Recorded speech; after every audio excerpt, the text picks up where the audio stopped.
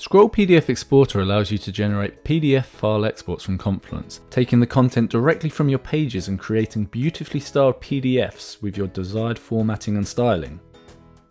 After installing the app, you can export your content straight away by simply navigating to the Page Tools menu and selecting Export with Scroll PDF Exporter.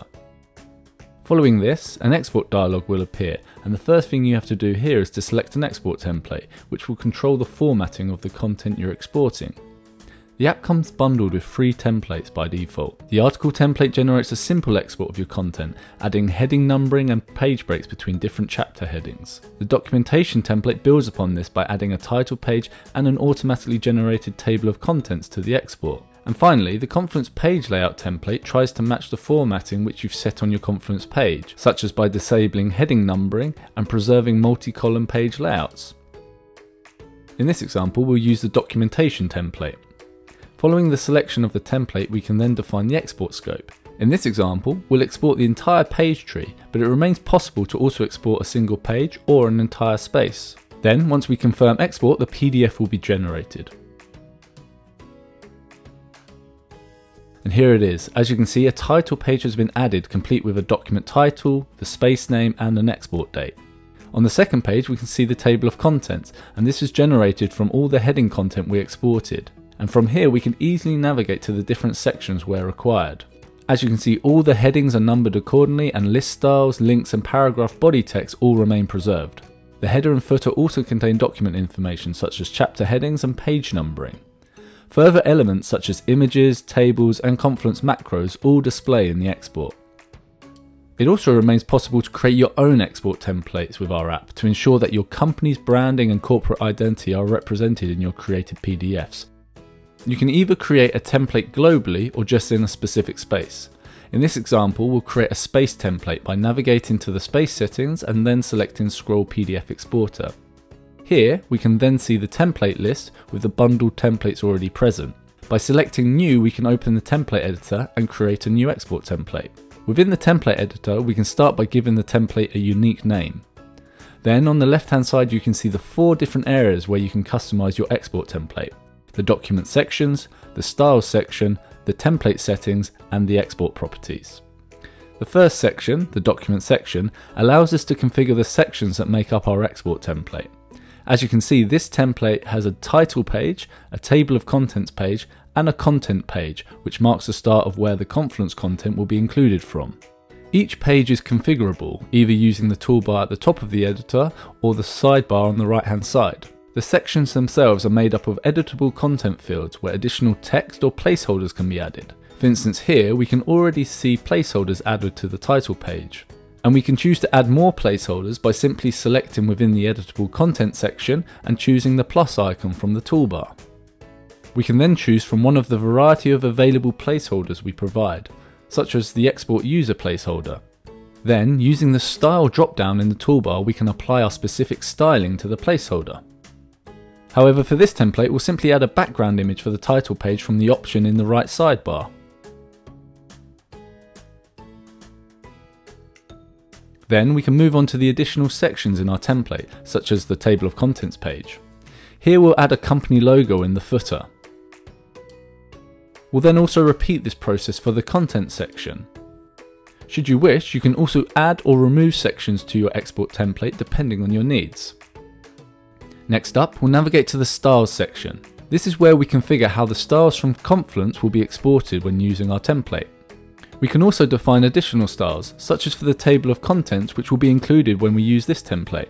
On the left, you can see the different styles to choose from, and we can then configure them using the options in the right sidebar. The central preview window will allow us to see how the generated content will look in an export. For this example, we'll change the font for the table of content level 1 style, and also change the style for the leader that exists between the heading text and the page number. The same process can then be repeated for the other table of content level styles. Then within the paragraph style section, we can configure how the paragraph body text from Confluence is formatted. Again, here we'll change the font type, and we'll also repeat this same process for all the different heading levels. For this template, we can see that the heading levels do not have any numbering enabled. However, this can easily be enabled in the style options.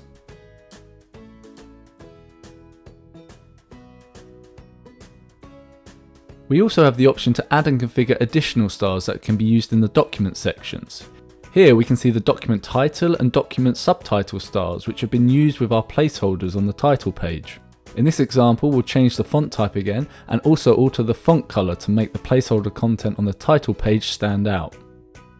Within the styles section, there's an abundance of further styles that we can map to the styles in Confluence, such as for tables, where we can control the output for header and body table cells respectively.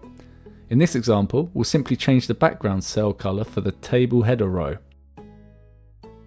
We can then also configure list styles and also the styling for a number of Confluence macros, such as the info macro.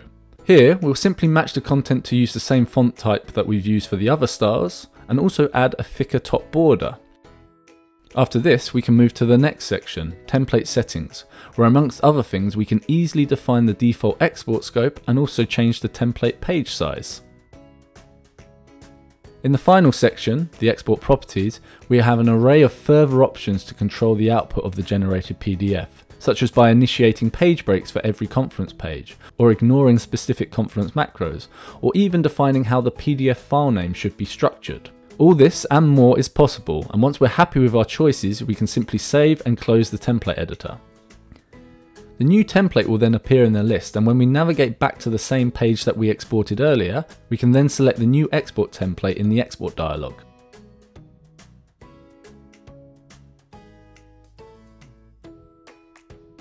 Prior to exporting, we can also select Show Details, and this will show the export properties that we already configured in the export template, in case we want to make any last minute changes. Once we're happy, we can then export.